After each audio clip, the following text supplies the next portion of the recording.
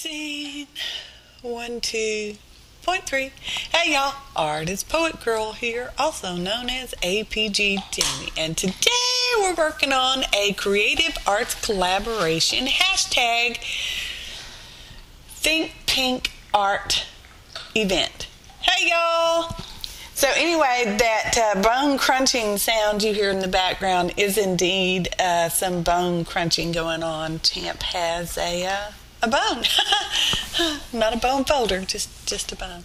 So I'm working on a 12 by 12 ClayBord canvas, and you will find a complete list of ingredients in the description below, along with some linkage, because this was inspired by Cinnamon Cooney, also known as the Art Sherpa, one of our great admins. So any hoot, I guess that pun was intended, any hoot, and I'm doing an owl.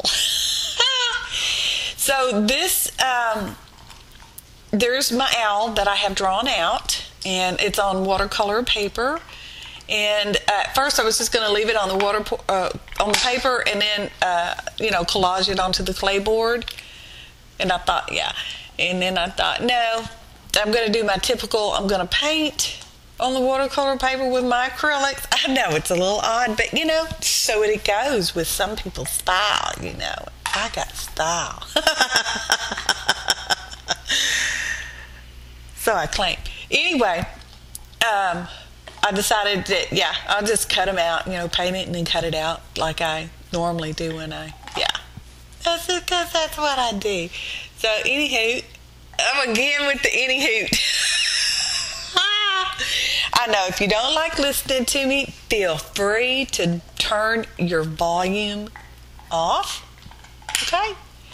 Because you can very clearly see what I'm doing. I'm just painting along, and, yeah.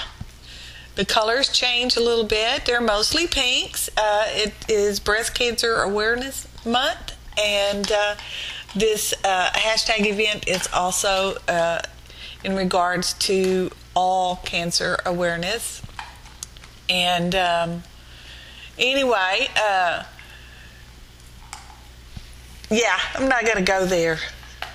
So anyway, the maroonish type color there, if it's maroonish on your camera, I don't know, is also a breast, or not a breast cancer, but a cancer color of a ribbon, blood cancer. So anywho, how many times am I gonna say that? I don't know. When we get finished with our voiceover, let's count the ways, okay? And I'm painting along. I did some shading.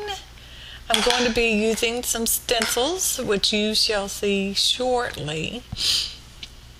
What else? What else do I have to say? Oh, tracing paper, because I'm going to use the tracing paper as a mask. Yeah, I can trace around it because I can see through it, because it's tracing paper, y'all. And yeah, you're going to see me use that as a mask in two separate ways. First, we're going to trim out the brass part. Be sure to keep your craft knives closed when not in use for your safety and protection. And washi tape is just used to hold all that stuff down. This particular stencil has, I don't know, 4, maybe 5 different designs. I chose the doily looking one. So, and I'm just using a makeup sponge to sponge some more acrylic paint on there in a lot of color. And off and on I use the heat gun because I'm a little impatient, but this project did last over several days. Yeah, several day project. And while I'm talking about the 12 by 12 ClayBord, it is the 12 by 12 was well, sort of given to me by our local art league, Conroe Art League, here in Conroe, Texas, y'all, the big country of Texas. And in November, we will be having a 12 by 12 gala, in which we will be auctioning off both a live auction and a silent auction of 12 by 12s that most, probably, yeah, a lot of our Art League members have done art on, and all the proceeds will go for our funding of our Art League. So we need to raise some money, y'all. We will be having the silent bids will start off at I believe $25, and we will have a buy it now in case you don't want to do the silent bid, or you can buy it now. Not sure that the price has been set. I will be having more information on my blog later. Link below in the description, along with the whole complete list of ingredients. This is a Patti Tolley Parrish stencil. It is one of my favorites. Undulate. It's just fun to say that word. Undulate. It's kind of hard to spell. Thank goodness for spell check. And I'm using a deep purple there. Use whatever, if you're going to do this project, be sure to reference back to the Art Sherpa, because she's got an excellent tutorial video. And yeah, my total inspiration. I cannot lie. I cannot lie. Well, I could, but I won't. I choose not to. So I cannot. And I'm just doing some more shading and doing stuff like that. So I've done owls before. I've actually even carved an owl stamp. He's so funny, little owl. I should have showed y'all, but I didn't. So that's okay.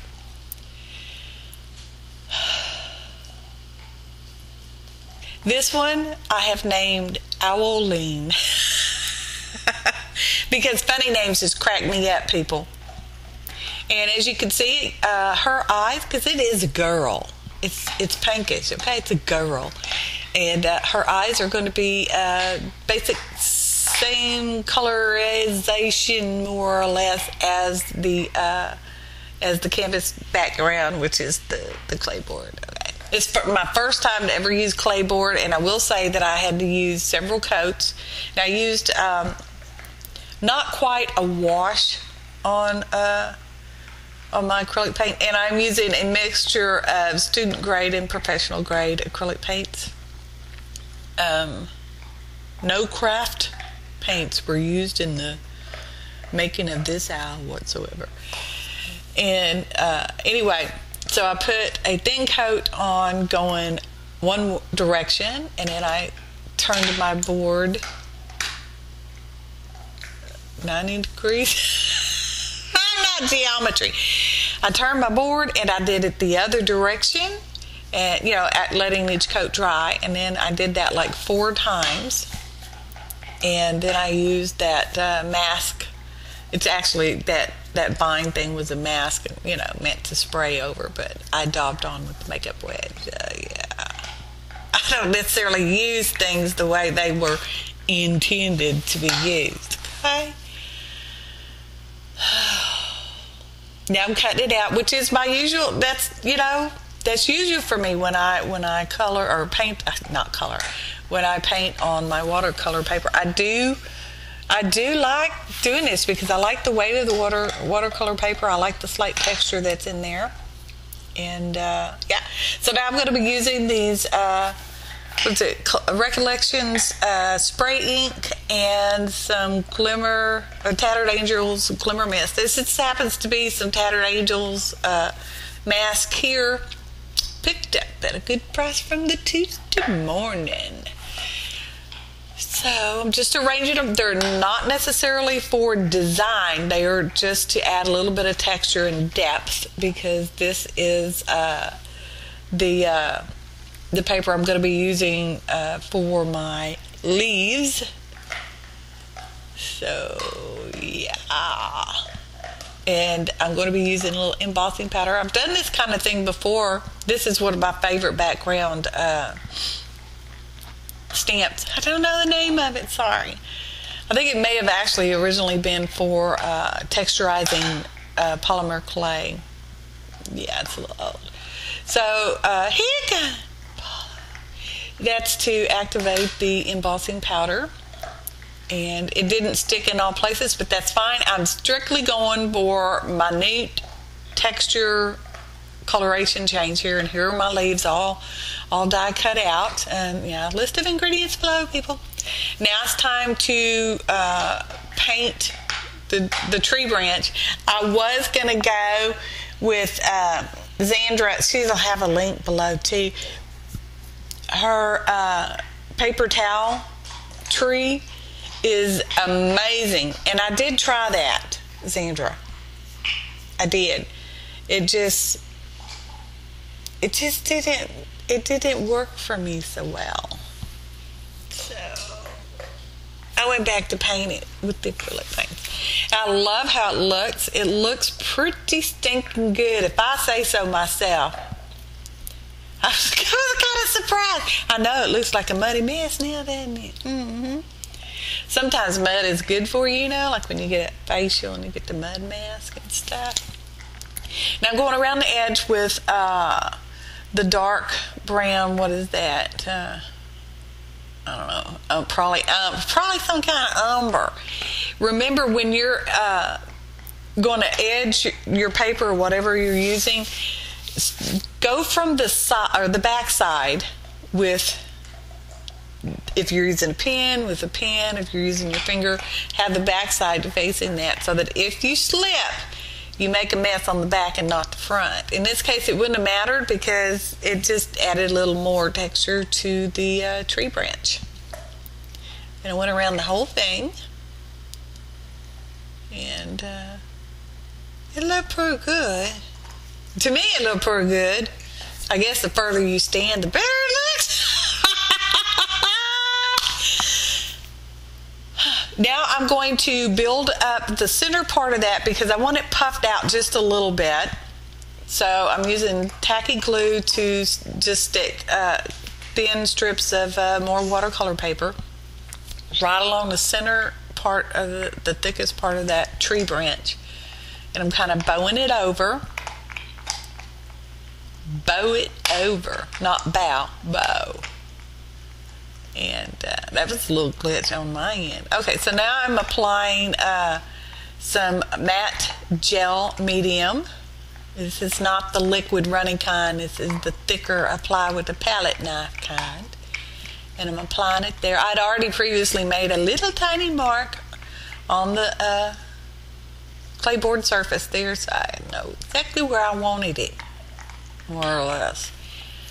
So yes, there's an edge there. I will be filling that edge in because these are totally unframed things. And now, whoever purchases this, I will recommend that they have it framed because it is paper, and you know we don't want the paper absorbing dust and I don't know, whatever, everything paper absorbs. This is.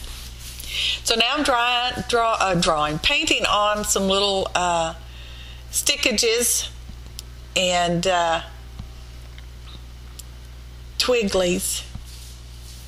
Again, refer to the art Sherpa because yeah, she's way more better. I'm not teaching y'all, I'm just showing you how I did it. Okay, I'm pretty happy and because it was still wet, I was able to wipe it off with a art wipe, also known as a baby wipe. Okay, and yeah,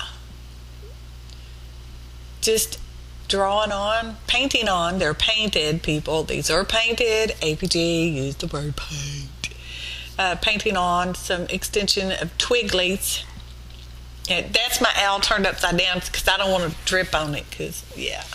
Now we're going to butter the back of the owl with our gel medium so we can stick her down. Fold that over so we don't have stickiness. And there she is.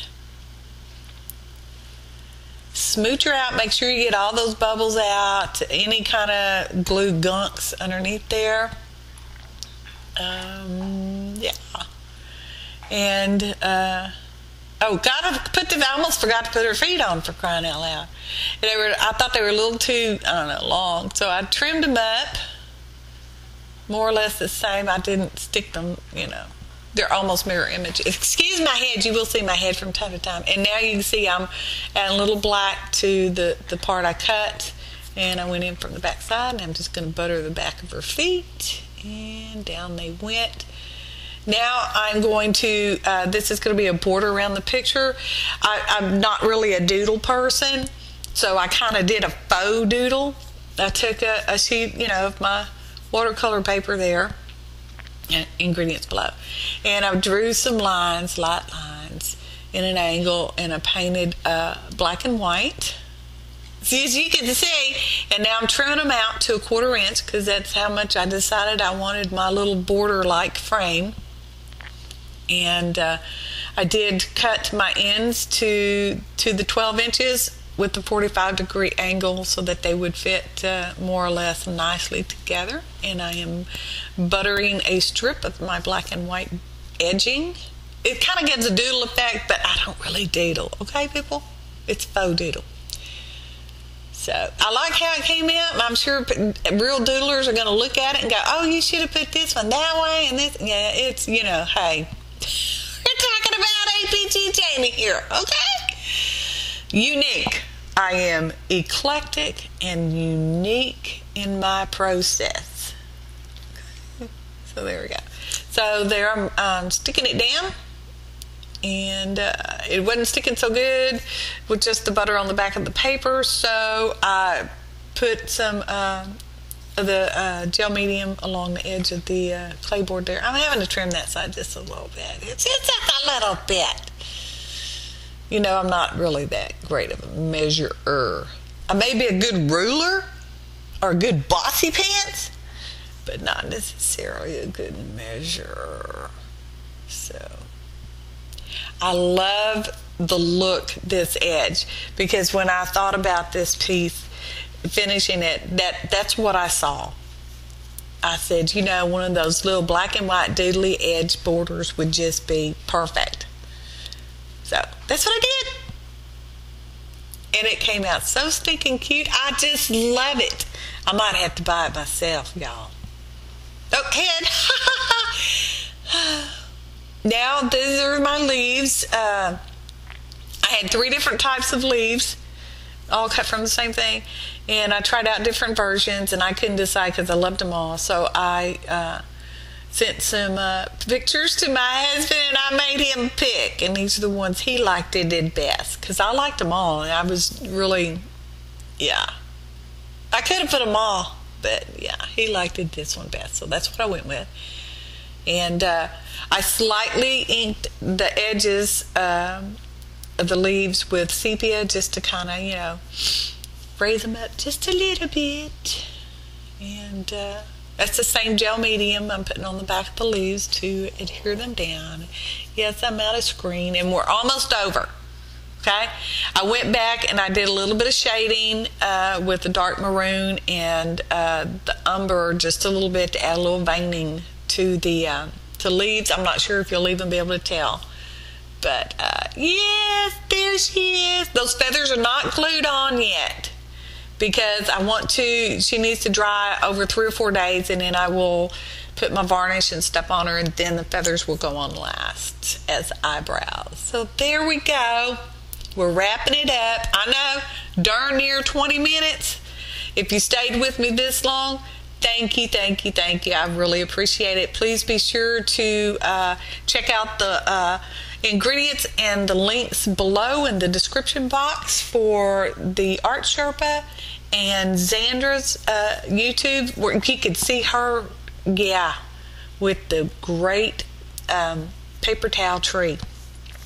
So, thanks for watching, and happy arting, y'all.